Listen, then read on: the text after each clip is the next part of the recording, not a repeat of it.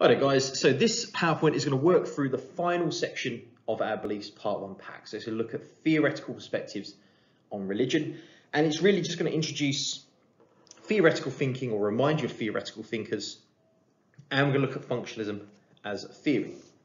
Now as we go through this, just as a reminder, do what you can. If it doesn't make sense, don't panic. We are going to review it again in September when we come back, so don't panic too much. But hopefully this will make sense. The PowerPoint is quite basic. It's just, there's no bells and whistles on it. It's just going to work through the content and hopefully give you an understanding of what we're looking at here. Now, the first task for you, it says the theoretical perspectives on religious beliefs. And there's a table in the pack. Now, it says page 26 on the slide. It might be 26 for you. I mean, for me, it's 33. It does vary. So what you're looking for is a table that says theoretical perspectives on religious beliefs. And there's a table that says consensus, and it's got blanks and gaps for you to fill in. So what I'd like to do is try and remember what you know about theoretical theory structure. So what's the difference between a structure and an action? Macro, micro, conflict, consensus. Can you draw an example from some of the theories that we have already looked at? So thinking about functionalism, Marxism, feminism, new rights, postmodernism, interactionism, and their view on religion. Just as a reminder, this diagram is one that I showed you right at the very beginning when we did core themes, just about how society was structured. So the top down on the left, if you remember, that's the idea that all the norms and values in society are present, and they work their way down through the institution, through norms and values, through sanctions to us. So this is a top-down approach. Most structural theories are top-down, they're macro, and they look at the whole of society. On the opposite side, you have the bottom-up approaches. Again, social action approaches, all about feelings, meanings, verstehen. It's small scale. It focuses on the individual, and the idea being that individuals create the norms and values. That influences the social institutions, and that in turn creates society. So we have the top-down and the bottom-up. The only thing that isn't addressed here is the idea of conflict and consensus, and whether a theory is based on universal agreement, everyone cooperating and getting along, or based on a conflict between two groups, maybe based on class or gender. So what do we need to think about this year? So what we're going to move on to is looking at the role of religion and the function of religion. And just like every other topic we've done, where we start off by thinking about what do functionalism, Marxism, feminism, what do these theories say about family? What do they say about education? We're going to do the same here, and that's what I'd like to think about. So I'm going to click the slide over, and what you'll find in your pack is there's a table asking you to, first of all, define what the role and function is, and then it asks you to think about the theories and what they might suggest. Now, the role and function, they're very similar kind of concepts. The role is the idea of, what's the function, the purpose, what is the purpose of that religion. The function would be the wider kind of effect or reason for it doing its job. So what I do is pause the video and have a go at the table. Again, it depends on your page numbers, but you'll find this table. It has functionalism, Marxism, feminism, postmodernism, and social action approaches. And it asks you to think about their role and function of religion. So pause the video, have a go. And I'm going to come back in a couple of seconds and we'll start thinking about the answers. Okay, so hopefully you've had a think. Now, one of the things to talk about, obviously, with this, it's quite, probably what your first instinct was, is going to be the right answer, essentially. Functionalism, they are going to say religion has the function of benefiting society, reinforcing value consensus, shared norms and values, integrating society. It's for the good of society, keeping it stable and safe. So people go to church, go to religion, that they engage in that shared practice. You think about the organic analogy, the same idea applies. The church would be like an organ working for the good of the body. Marxism and feminism, conflict theories, there's going to be a disagreement, and as you can imagine, the same ideas roll over. For Marxism, the inequality is between the working class and the ruling class, the proletariat and the bourgeoisie. Religion reinforces that inequality. Religion as Altazar argues, as he's argued every time we've seen him, religion is an ISA. The church is an ISA. The idea that religion is used to reinforce the division between rich and poor, and ultimately this helps capitalism. Feminism has a similar idea. Religion reinforces gender inequality and justifies patriarchy, creating a division between men and women. Liberal feminists would look at changing religious practices, how things have improved, how there is a march of progress. Postmodernism, they're going to be all about that diversity, choice, and flexibility when it comes to religion. Think about everything we've looked at recently with NRMs, NAMs, and the fact that there is estimated to be about 4,300 different religious beliefs or things that fall under religious beliefs. So postmodernism is going to like that diversity, that fluidity, that flexibility. Globalization is a key word that links with postmodernism.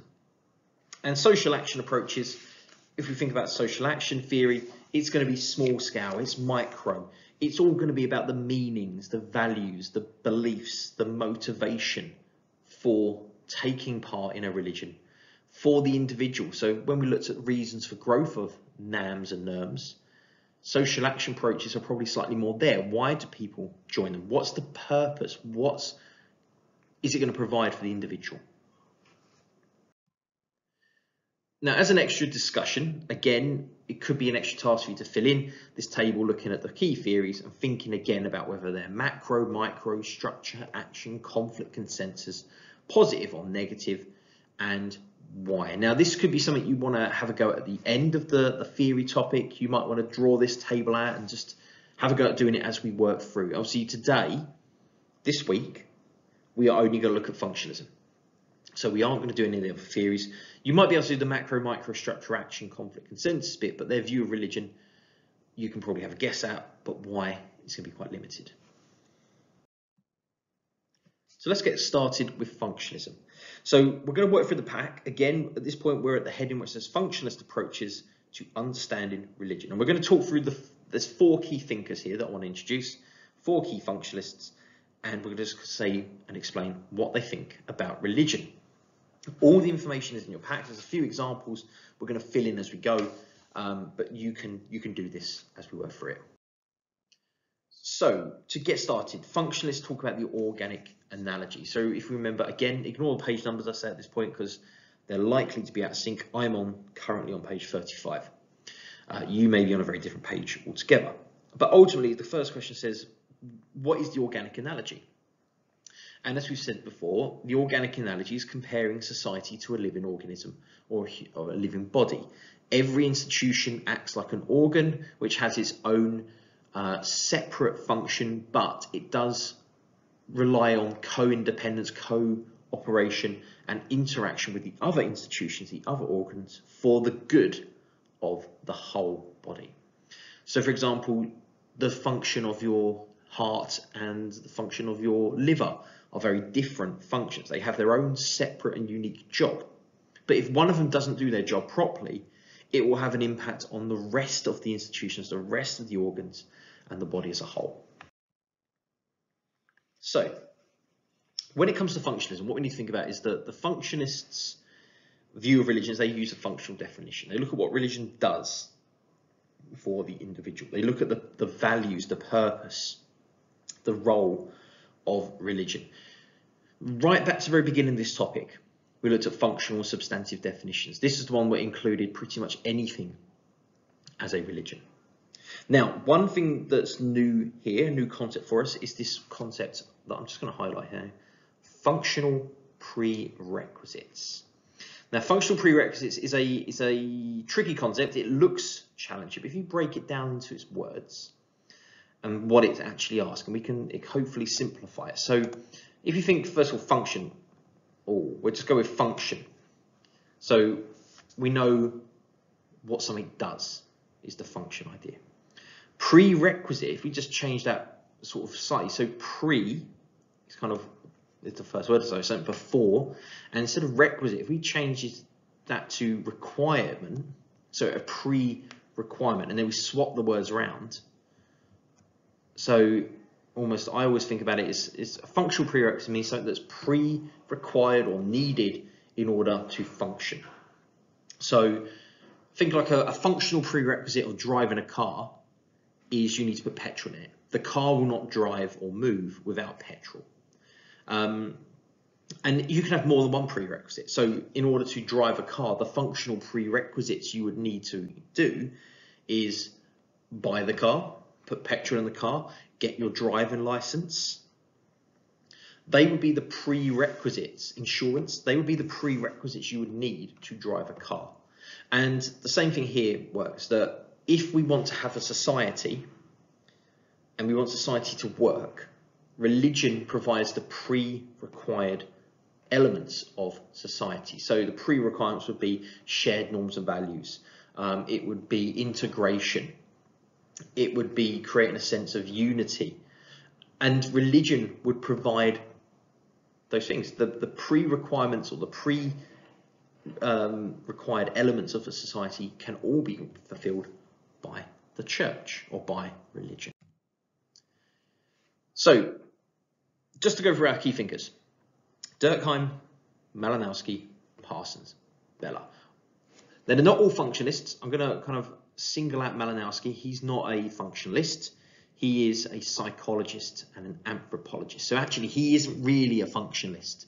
But the rest are. And Bella is a neo-functionalist. And neo, if you think about the word, just means new. So he's a newer, more modern functionalist. I say modern because he's still writing in 1972, I believe. So he's not the most contemporary, but he's more recent than Parsons and Durkheim.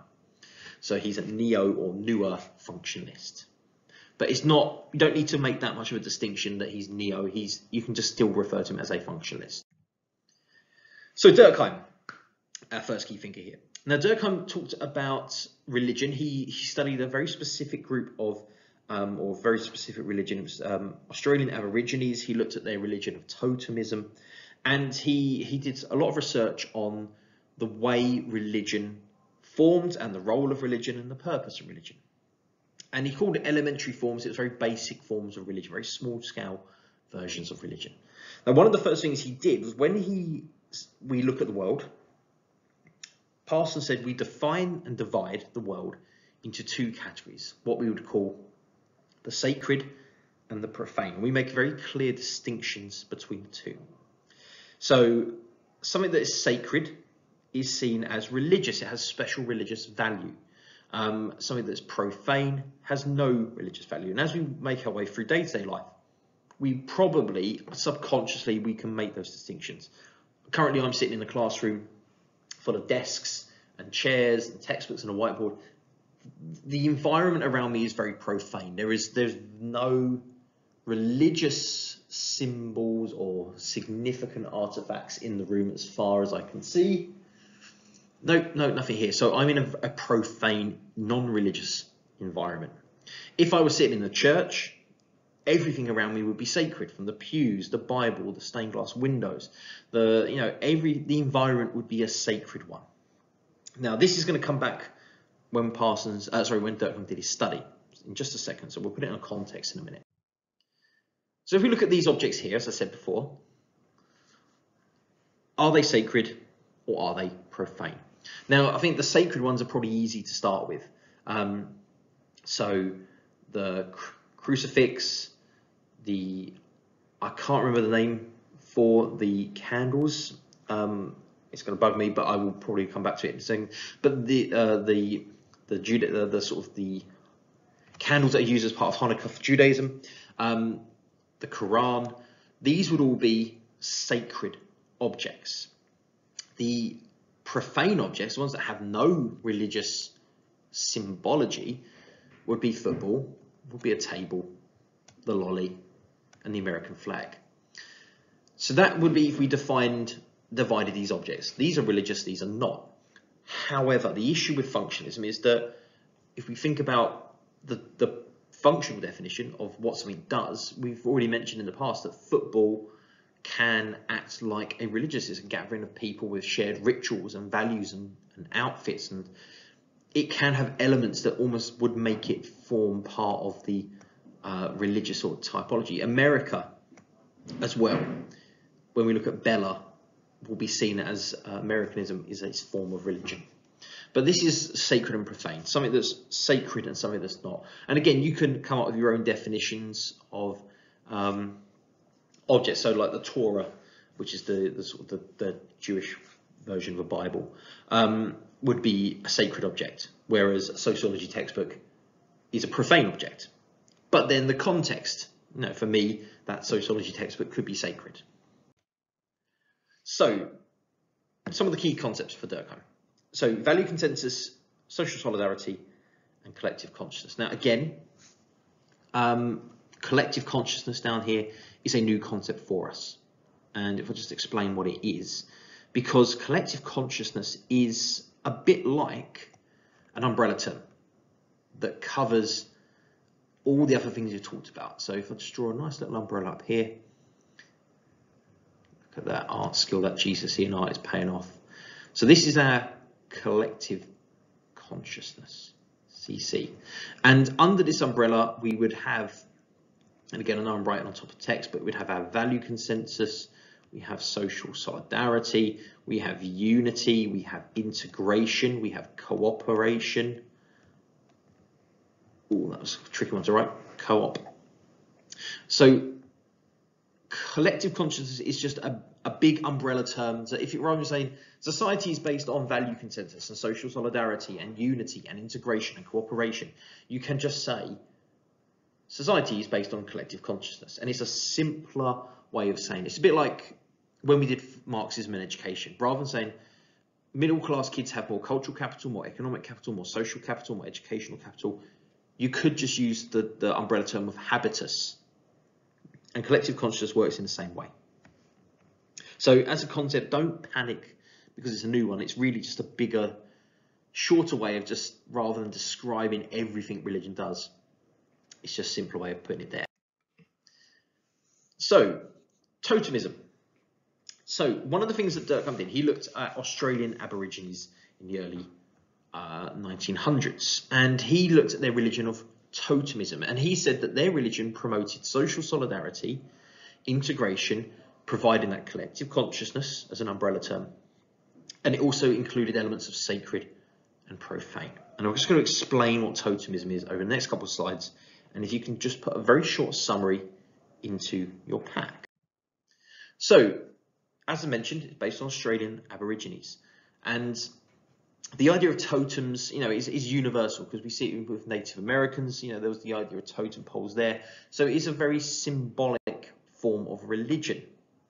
And ultimately, each clan, each society, each group had a totem or a symbol to display that represented their group. And it would be a plant, it could be an animal, it could be an object that was sacred to that group. So if you belong to clan A, and you worship to the eagle would be your totem. It would be your sacred symbol. For you, the eagle is a sacred animal. Anything else is profane. If you're in clan B and you worship a cactus, that is your sacred symbol. All cactuses are sacred. But the eagle is not sacred to you. And this is where there would be sometimes disagreements, that some groups would see an object or an animal as sacred, others wouldn't, and there could be conflict arising from one group hunting or mistreating the sacred object of another group. So Durkheim argued that therefore Aborigines worshipped the totem. They were symbolically worshipping their society. So the totem pole, the totem symbol, it provided membership, it provided unity, integration, it all covered all those elements of the collective consciousness, and that was the role and the function of religion. It created a sense of belonging, sense of unity, and drew people together under this symbolic totem. So what you can think about is totems today. As some examples, what would be the totems, that the symbols that you gather around in your life? It could be a football club, it could be a band, it could be the college, the sixth form logo, could be a symbolic totem. So you can use this time if you want to design your own totem pole. I'm not expecting you to do it. We would do it in lesson. But if you want to have a go, feel free, even just as a little on a post-it note, stick it in your pack as a reminder of what totems are.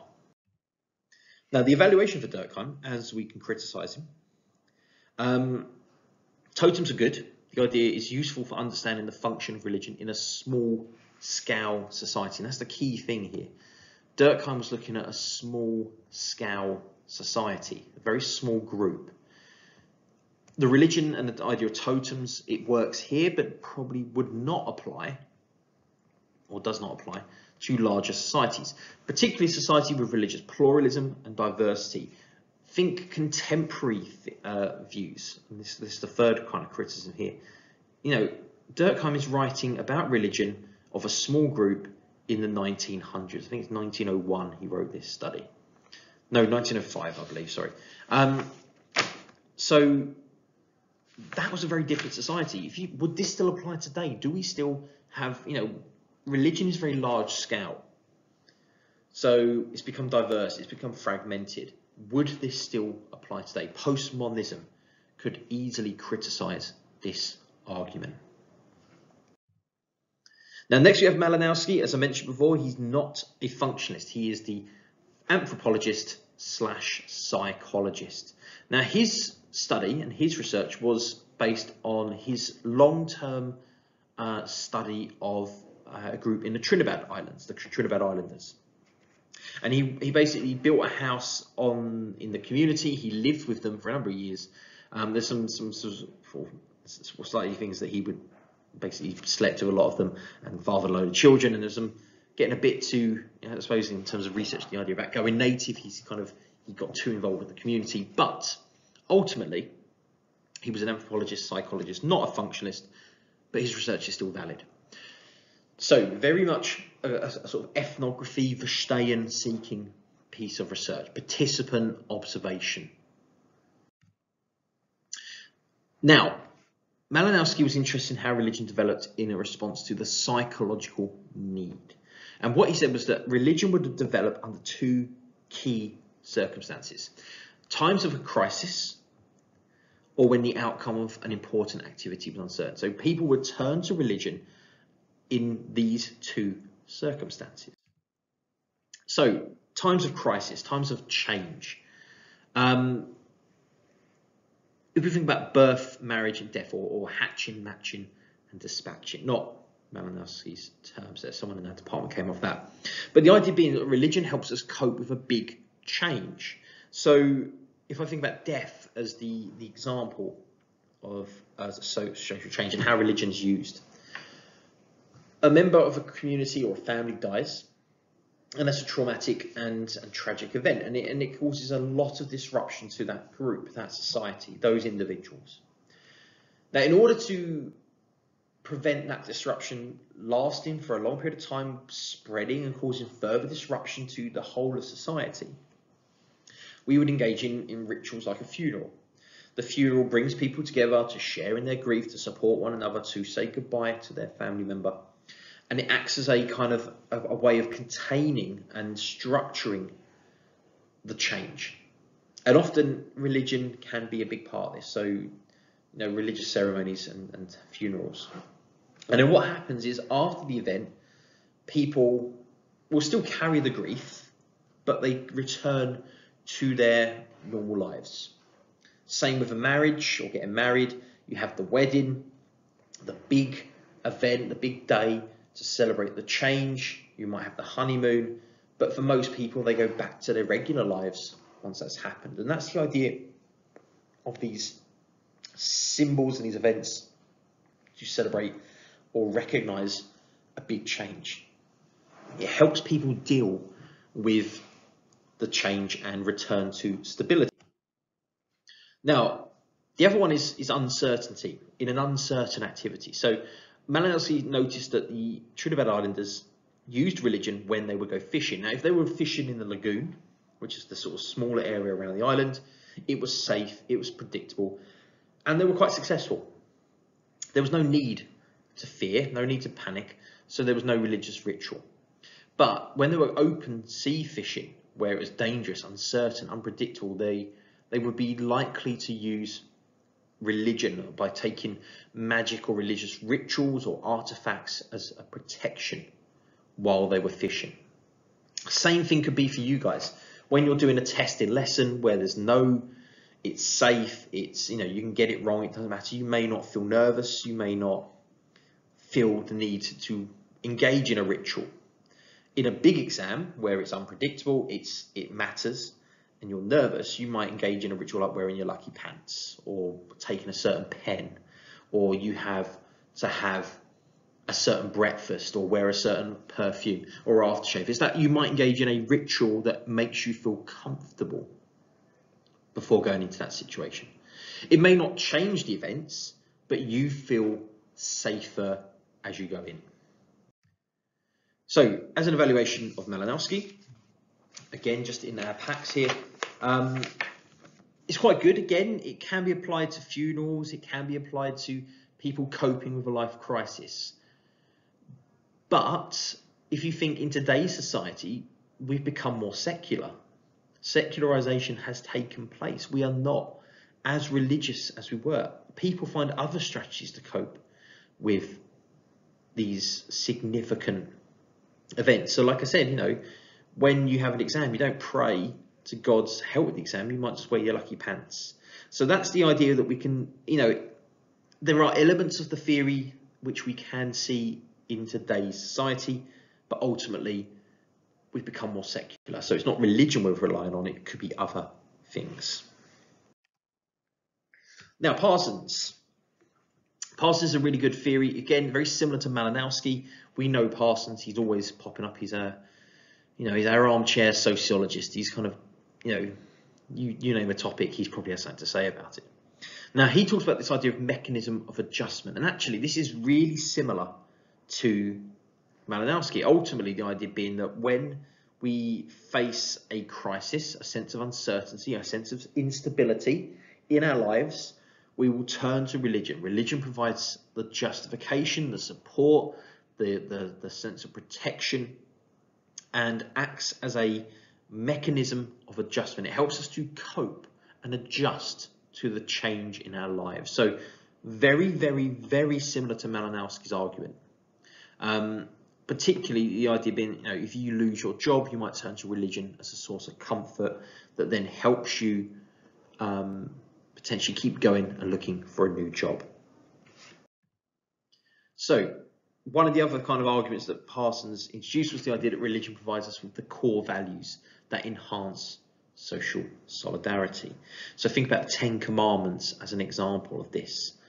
Some of those 10 Commandments form the core principles of our society. Thou shalt not kill, thou shalt not steal. These are core values we hold in society, and religion can provide those core values. Now, again, coming back to sort of to Durkheim, the functional prerequisite arguments.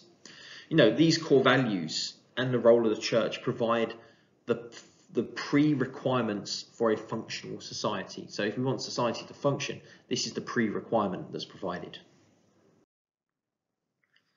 Evaluation for Parsons, fairly straightforward. Religious pluralism, diversity. How do we have those core values when there's so much diversity in society now? And then, do people still turn to religion? Is religion still that source of meaning that we are kind of arguing that it is? People may not turn to religion in events such as natural disasters and death of children. So really it's kind of questioning the secularization that has taken place in society today. And last but not least, Bella. Now, Bella is an interesting theorist because he talks about civil religion. So we are talking about a belief system, a shared system that integrates people, but we're not talking necessarily about religion in the traditional sense. So what Bella argues is that how religion provides social solidarity, unity, and in a multi-faith society, churches are not going to do that. So it's almost this higher level, this extra level thing. And he talks about these civil religions, these non-religious, sometimes secular events, which integrate and bring people together. And particularly, Bella talks about America. So he talked about Americanism and the American flag and being a proud American, and all of that being a form of civil religion. So whether you were black, white, Asian, Hispanic, whether you're Christian, Catholic, Methodist, whether you're Jewish, Islamic, the notion of being American is a higher, powerful calling. And some people will worship being an American in the same way they might worship a church. So it's got its symbols, it's got its customs, its gestures, its purpose. And so he looked at civil religion. Now, some of those practices that could be used to promote Americanism, I think like the 4th of July, which we've recently had, a big celebration of being America. America is great. Think Trump, his MAGA hats, make America great again. It's this idea that America is the best country in the world and you should be proud to be American. Children doing the Pledge of Allegiance in classrooms every day, saluting or making a pledge to honour the flag. This would be the civil religion that Bella discusses.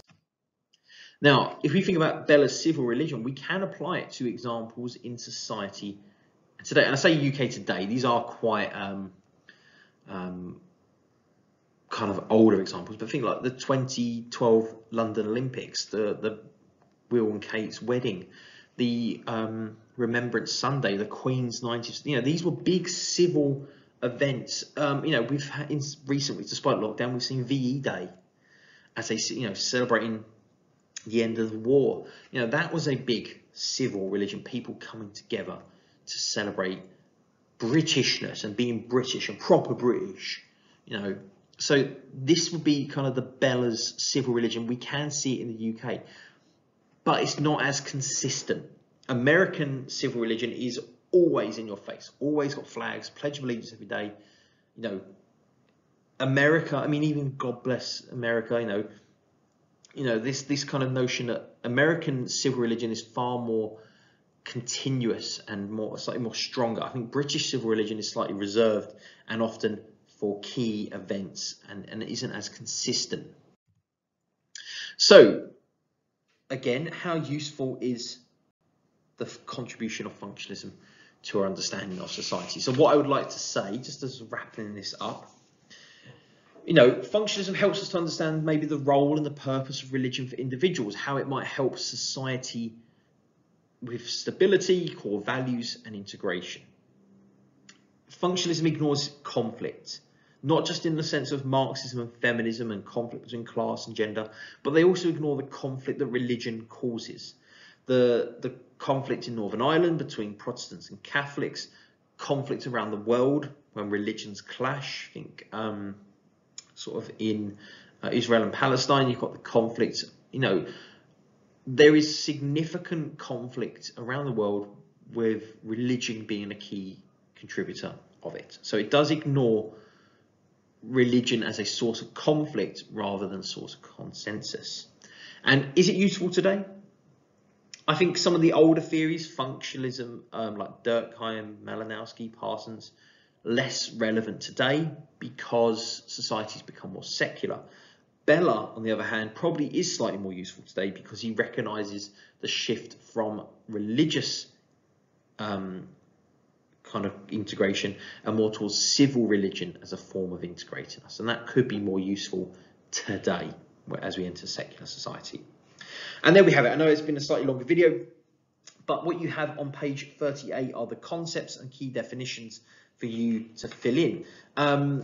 There is the answers below. There's a summary of the key thinkers, and the last one I'm going to show you is just some exam questions. You're not expected to do them, but you might want to think about how they use them. So there we go, some answers there for those questions. Pause these anytime so you can get the answers down. I'm looking for answers. There we go. So here are the exam questions. So just to show you the type of question that could appear for functionalism: outline and explain 2 functions of religion. Outline and explain 2 ways in which religion helps society to function. So in those 2 10 markers, you could use any of our thinkers. What's the function of religion? You could go with Durkheim and the sacred, profane, the collective consciousness. You could use Malinowski and the life crisis. You could use Parsons and the mechanism of justice. Maybe not Malinowski and Parsons together because they're very similar notions. You could talk about Bella and civil religion and integration into a secular society. And then the final 10 mark about the item, 2 ways in which religion can be seen as a uniting force in society. So this is going to come from a different topic. Later in the year, we're going to talk about how religion can be a source for solidarity or source for change. And functionalism is one element of that. So you could use functionalism for the consensus, the cooperation, the integration, but we're going to use some other theories here. But you could probably come up with some good ideas for this 10 marker as well. Okay, there we have it. I know it's been a slightly longer video, but this covers the final bit of the functionalism pack. Feel free to work on this, pause the video, use the PowerPoint, do what you can. Hopefully this has helped, and thanks for watching. Again, I'm going to leave the comment section open, so if you need any questions, pop them in the comments or email me directly. But other than that, thanks for watching.